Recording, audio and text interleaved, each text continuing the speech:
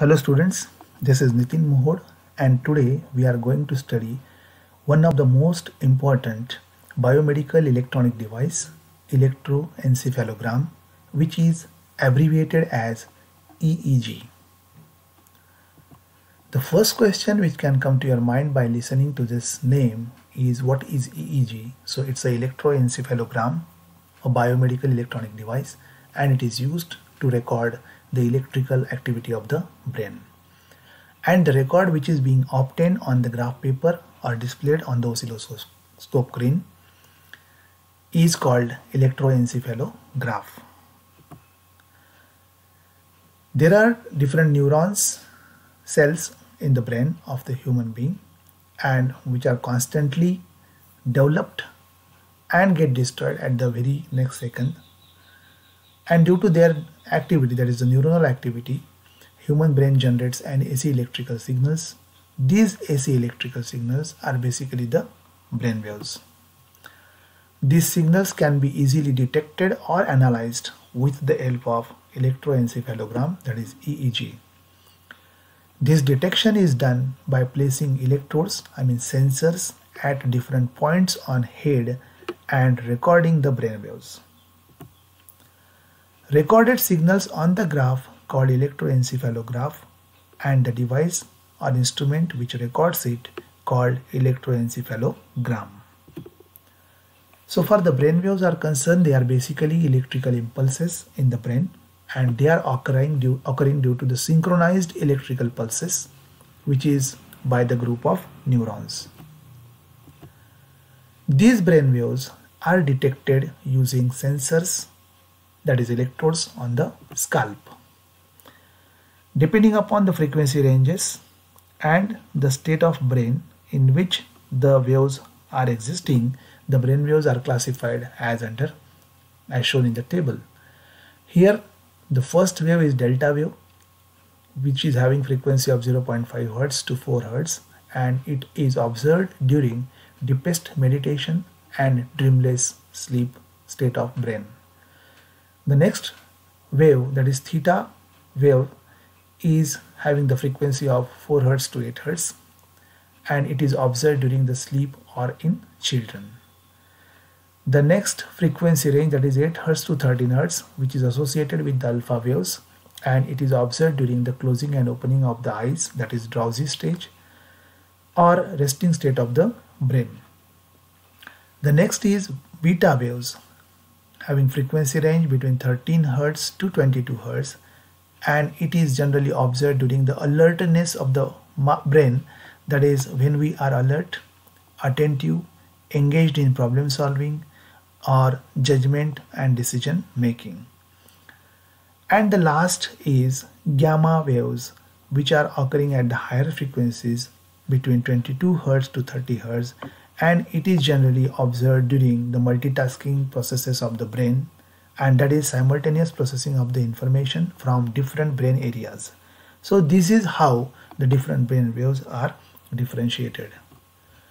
Moving on to the block diagram of electroencephalogram, here you can see the leads or electrodes which are connected directly to the lead selector.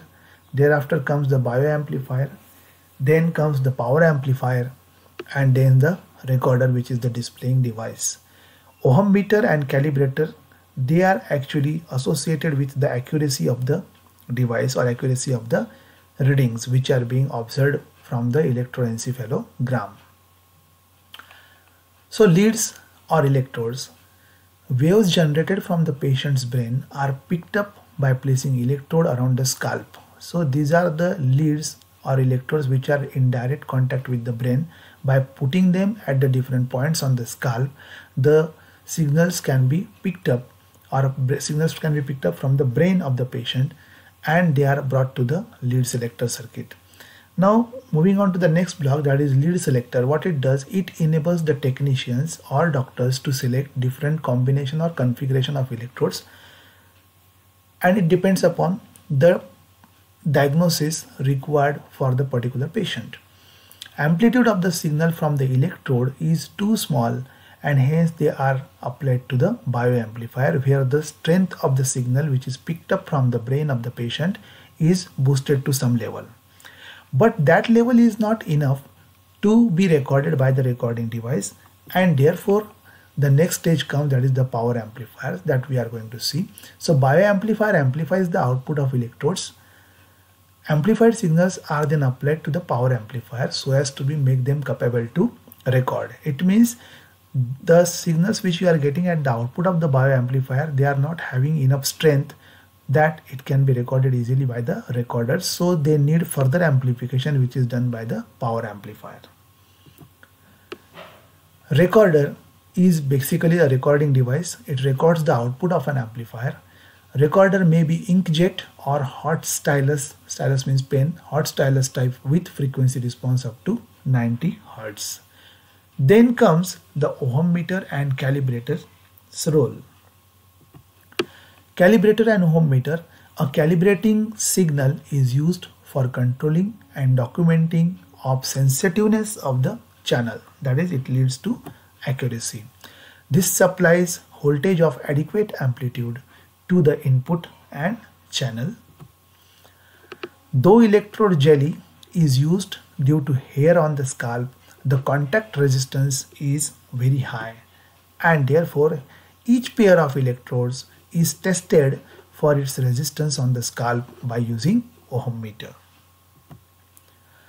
So far the EEG machines are concerned, it may be of 8, 6 or 32 channels and has 10 to 20 electrodes. These are different types of the EEG machines and their features.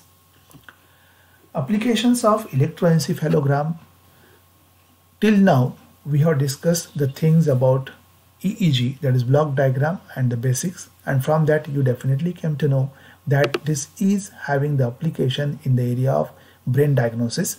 So it detects damages, tumor locations of the brain. Depth of anesthesia required at the time of surgery can also be made known with the help of EEG. It can also diagnose head injuries. It is used to know the bleeding on brain, which is called as the brain hemorrhage. It can diagnose and manage sleep disorders, which in medical terminology called as insomnia. It can identify the areas of brain which are not working properly, and it can also determine the level of brain functioning in coma. So I hope the idea of EEG, its block diagram, features, characteristics and different brain waves associated with the brain with their frequency ranges and the state of brain in which they are observed, along with the application of EEG, is clear to you. Thank you.